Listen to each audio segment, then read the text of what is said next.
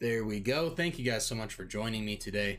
This is going to be session number 4 of the Elder Council Community World Building Nights, I guess we're calling it.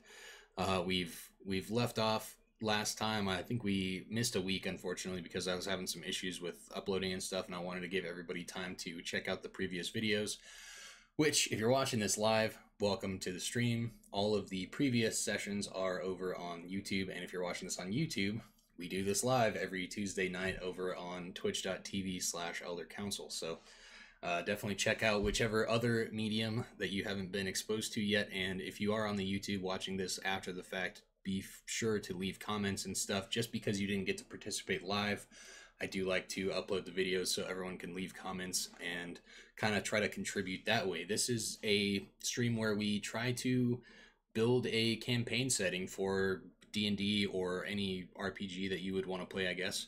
Build it from the ground up together as a community through polls and community like brainstorming events. Eventually I would like to do, like a big 12-hour stream full of checking out different campaign setting source books and checking out different cool artwork and all sorts of stuff like that, like D&D history, and going through stuff and really like gathering like a huge trove of inspiration for us to pull from. But we're getting a pretty good start so far. This is going to be a really like a long-term project that I'm really excited about, and eventually when the world is complete, we will turn it into a full-on published source book. I'll maybe make it into a PDF, or maybe we'll do a Kickstarter and turn it into a real physical book if it ends up being something that good.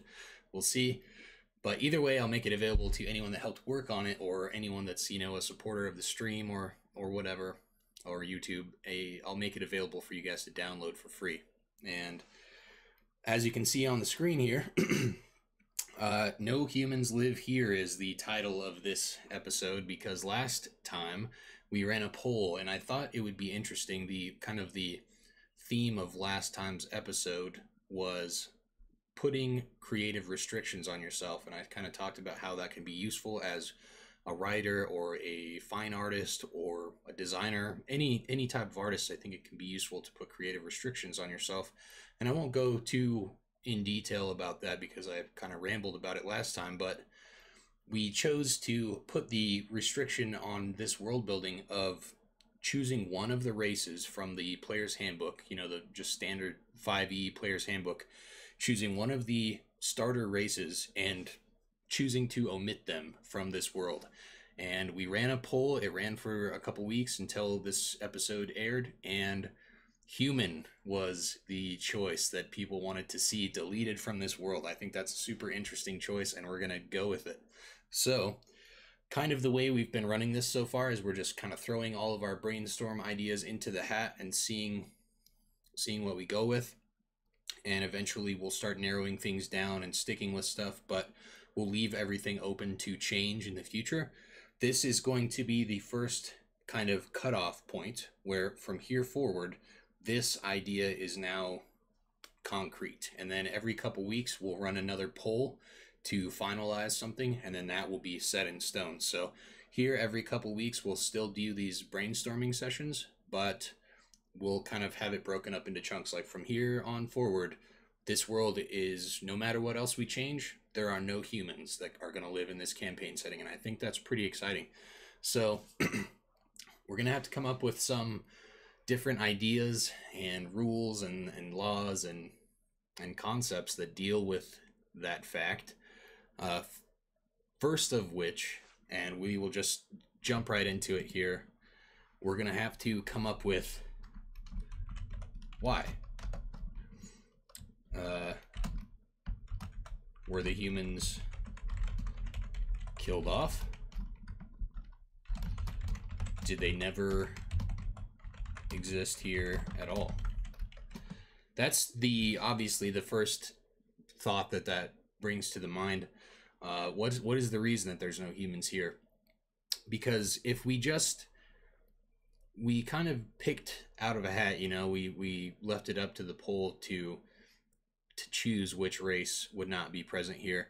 If we just never addressed that, then I think that would automatically mean that they never existed at all, right? That would mean the other races of this plane don't have any knowledge of humans, which in D&D language automatically means that maybe this plane is cut off from, teleporting to other planes.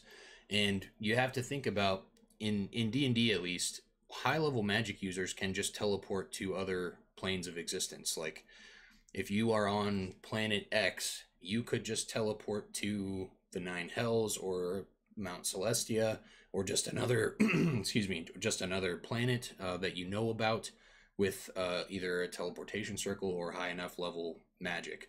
So for there to be no humans on this planet, they either were all killed or they are in the process of being killed off and they can't come here for some reason, or they never existed at all and no one on this world knows about them, or maybe they do and they're keeping it a secret, because this world is, unable to be teleported to by those high level magic users. Because if there was no humans here and it was just a normal world, humans would have ended up here, right, through teleporting, or at least there would be a couple, if not, societies of them. Maybe they would visit every once in a while. Who knows?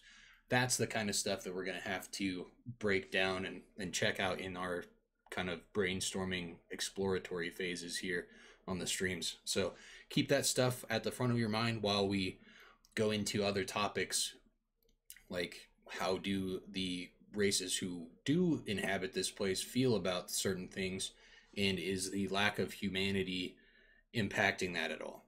It doesn't have to be. If they just never existed, that's totally fine. Maybe the world is sealed off from the outside, but everyone on the earth, on the planet, is totally fine, and humans just never were a thing. So it doesn't change how they feel about anything at all, because it couldn't.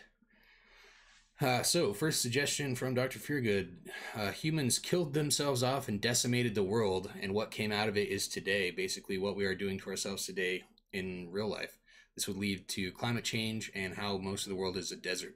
Awesome. All right, so possible explanations. Let's go right into it. Humanity thrived and overdid themselves,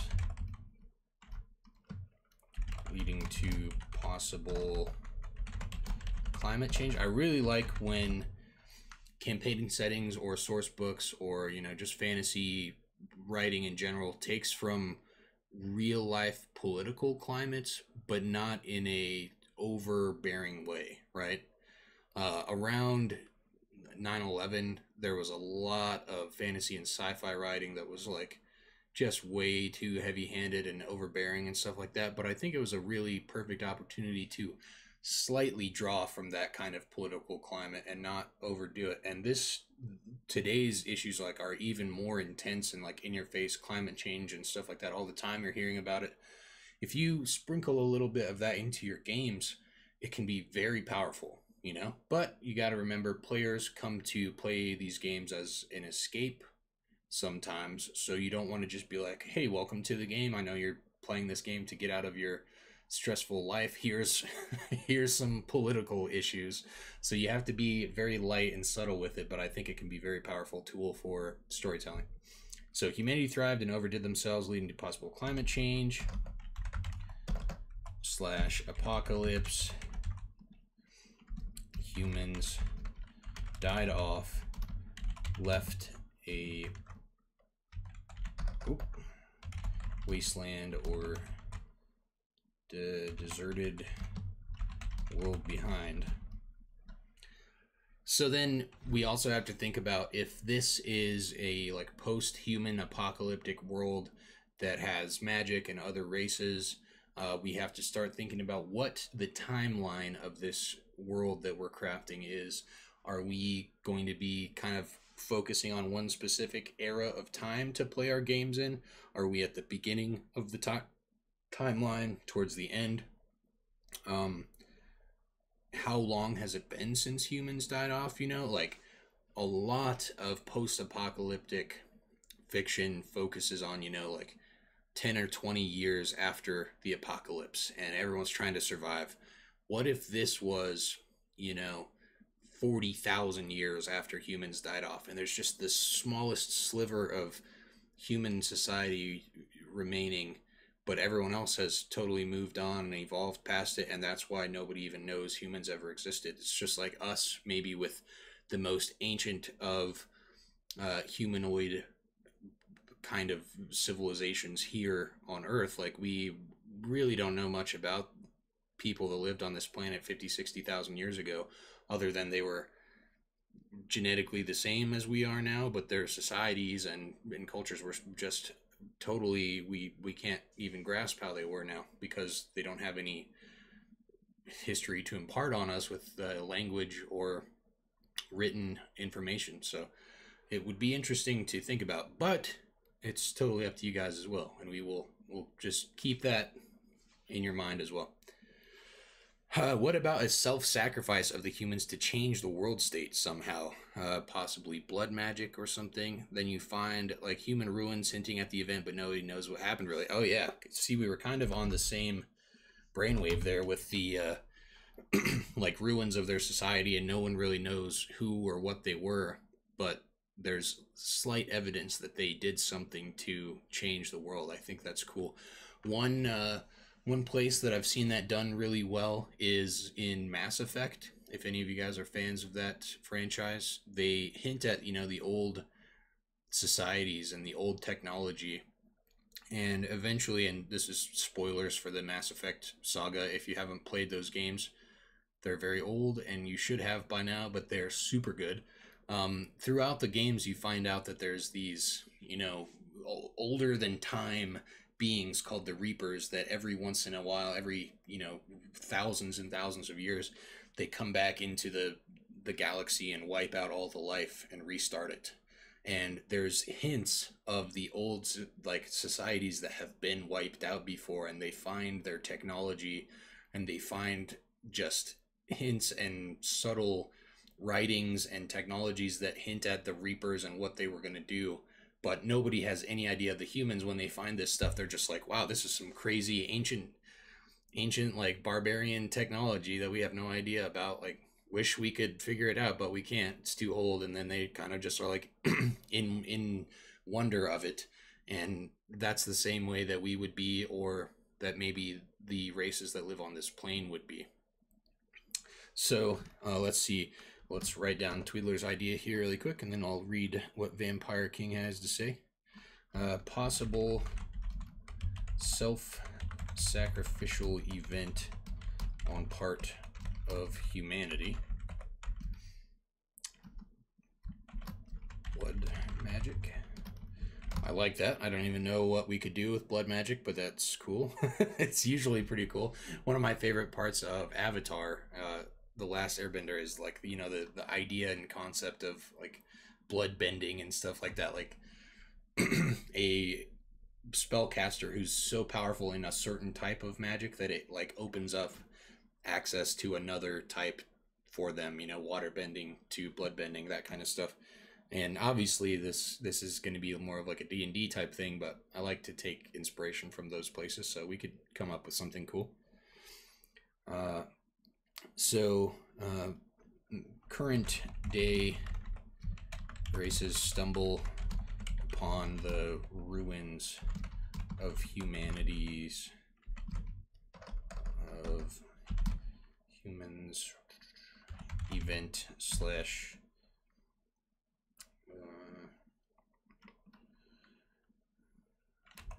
rituals. Nice. So Vampire King says, what if there was a plague or sickness that forces a few hundred or thousand into an underground bunker that doesn't get discovered until the campaign, and it's assumed they all died to the plague? That's interesting, and we can separate that into two ideas, I think, because that's really cool. So possible like extinction level plague or event, and then humanity forced into bunkers slash underground slash hiding due to plague, persecution, etc. So this way it leaves it open to, we could go with the plague thing, and then if we decide not to go with the plague thing, we could still go with the humanity forced into bunkers or underground thing. Like, it leaves us more options. I really like that idea. Obviously Fallout, the most famous example of that, but I think you can do it in different ways too. Like, if you had a race like humans forced into these, you know, shelters or underground bunkers, whatever, but it wasn't a apocalyptic type of a thing, like in Fallout, everyone who was alive had to go into the Fallout shelters or become you know, radiated mutants or just die because of the nuclear war. But what if there was still, you know, dwarves and elves and tieflings and all of the normal D&D races living like normal on this planet, but only humans were affected by the plague, and the only way to save themselves was to go into these underground bunkers and only allow the humans that weren't infected into the bunkers? Because I think that's a super interesting idea. Like, everyone else just gets to continue living, and the world continues progressing like normal through time, but humanity is just forced underground and is kind of frozen in time in this era whenever they were forced underground. I think that's super interesting. And then maybe 2,000 years later they come out and humans are still, you know, like these medieval, like, marauding humans, and they come out and maybe the dragonborn and the elves are like these like super advanced, like, brilliant spellcasters and stuff. Like, there's a lot you can do with that. I think that's a great idea. Not quite like Fallout, which I was never really super into, more about surviving nukes. This is more like surviving zombies or a plague. Very scary because you can't breathe the air. Yeah. Morlocks, yeah. And exactly, like, maybe they go underground for so long that they change and they come back out and they're just not even humans anymore. They're, you know, more like something from the Underdark or whatever. And that could maybe even be a possible explanation for the Underdark in this world. Which, if you're not familiar with that, the Underdark is kind of that type of thing, you know, like where the dark mole people dwell in D&D campaigns, and the dark elves are from the Underdark. You know, it's like the dark, cavernous underside of the plane. When they resurface, they're wearing gas masks. Yeah. And everyone on the surface is like, oh, everyone else is totally fine. That plague left a long time ago, and they're like, you guys were just wasting your time underground. I think we're coming up with some pretty cool stuff here. Thank you guys so much for hanging out and contributing. I really like all this. I really like this possible self-sacrificial event, maybe with blood magic or something. Like, maybe humanity discovered some type of powerful, like, blood magic, and it got so out of hand that they figured either they would get it under control and be like masters of the universe, or it would fail and they would destroy everything. So they chose to seal themselves away, you know, until someone came forth that could control everything. I think that's a cool possibility. They won't know until one guy tests out the air. Yeah. That would be me. I'd go up to the surface and test it out and be like, no, just kidding, guys. We're fine. We're all good. The water's fine. Come on up, guys. Good old apocalypse jokes. So, I really like the blood magic self-sacrificial idea. Really like this kind of forced underground. Like, I really possibly mixing those two. Like I was saying, they had to seal themselves away or something. And this, like, the possible climate change apocalypse thing, like, maybe this some crazy ritual with blood magic, like, sucked the life force out of every other living being on the surface of the planet. So the humans, like, hid themselves away from their shame and their, like, betrayal of life, and the rest of the world had to like slowly grow back over time while humans were sealed away underground or something. Who knows? There's a million different things we could do with this. And if you're watching this on YouTube after the fact, please leave some comments and suggestions in the comments below. I will add them into our brainstorming box here. I watch and read all of the comments that I get and stuff, so definitely check it out. And we stream live at 8 p.m. Eastern every Tuesday, Wednesday, Thursday, and Sunday mornings. So come by the stream and give us some assistance with the brainstorming. We can never have enough heads on this problem. It's a fun problem to have. We're just, building this stuff together however long it takes. I'm not in a super big hurry to rush to the next topic anytime. We're just chilling and having a good time thinking of some cool inspirational ideas for our world.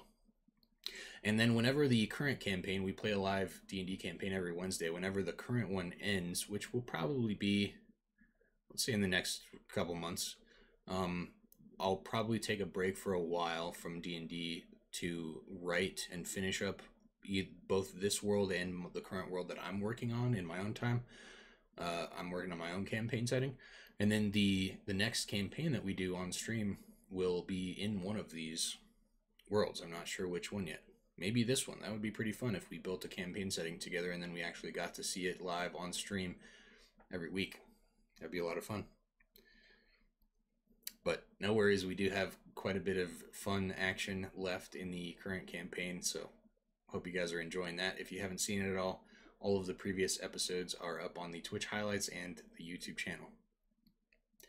Any more ideas for the No Humans Live Here thread of brainstorming for today before we call it?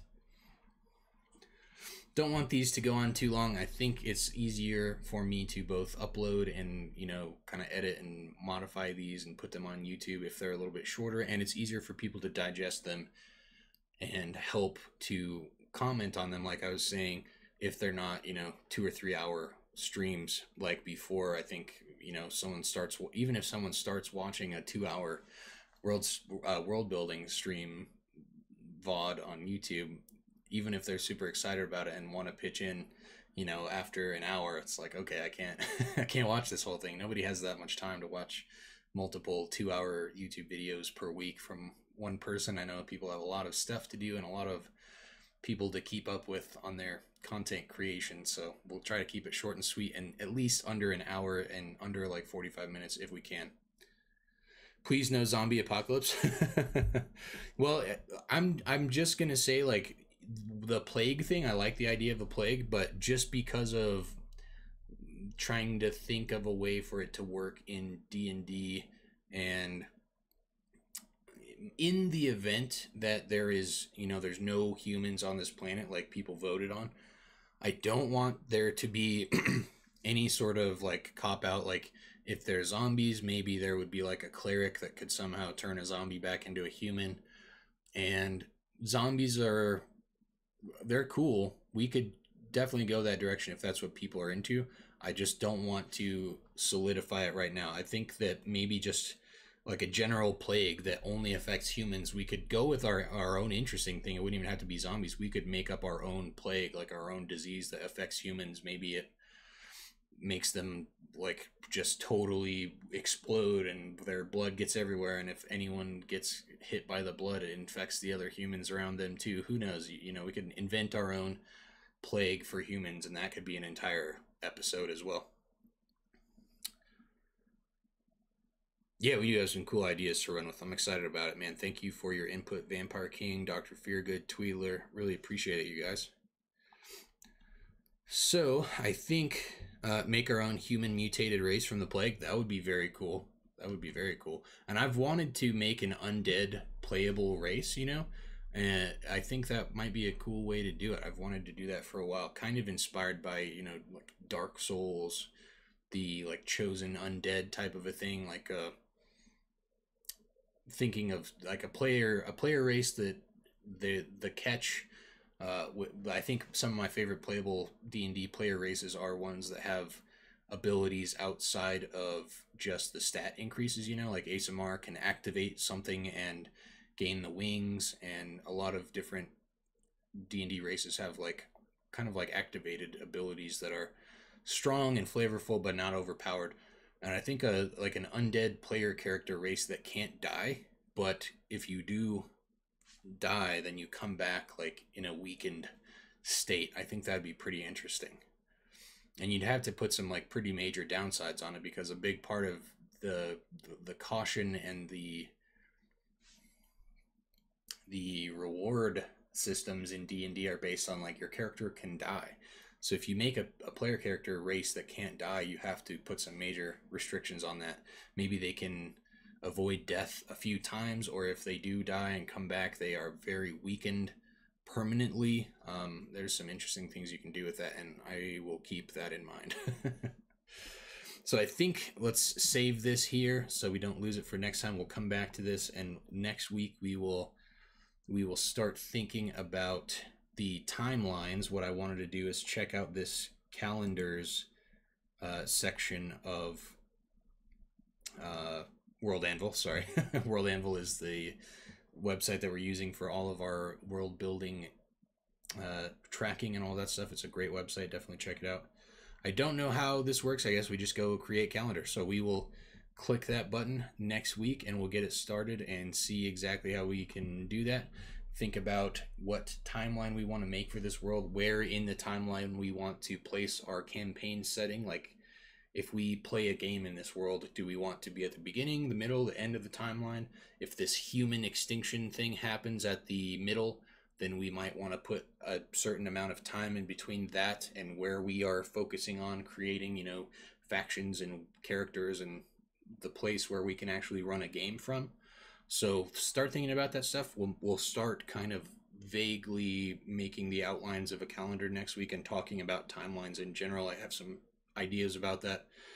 But that'll be it for today. If you check this out on YouTube, I'll say one more time, come by the stream on Tuesday nights and help pitch in. If you guys are watching this live, thank you so much for hanging out and for all of the ideas and brainstorming. Don't go anywhere. The stream's not going to end. We're just going to stop the video here. So thank you guys for watching, and we'll see you next time.